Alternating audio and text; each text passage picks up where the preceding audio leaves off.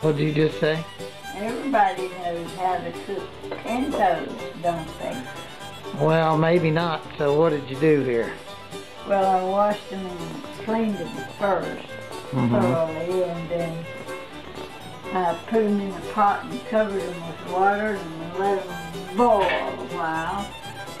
How long is a while, you reckon?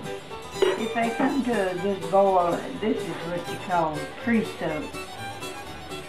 You let them boil and then let them turn the heat off and let them sit there for an hour, and then that makes them cook quicker. Is there anything special you need to do to prepare the beans before cooking? Yes, you cleanse them or you sort them out, because sometimes there's little rocks that are in there, and you clean them and wash them good, and then you put them on, and I do what you call a quick soak, and you bring them to a boil, cover them with water and bring them to a boil, and then turn the heat off and let them just sit for about an hour. Then pour that water off and then cover them again with water and boil them for an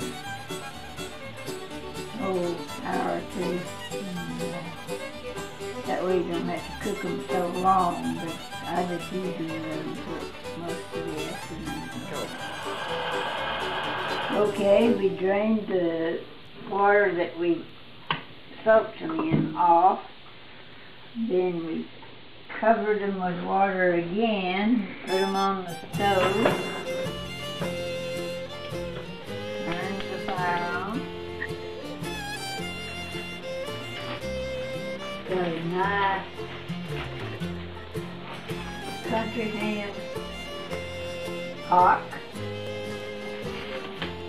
courtesy of Kathy.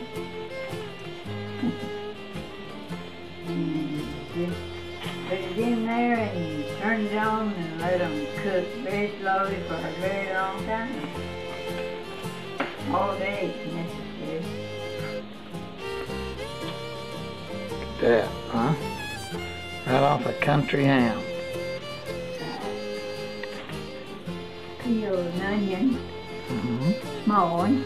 Where'd you get that? Farmer's market. Can't find them very often. Just drop it in there.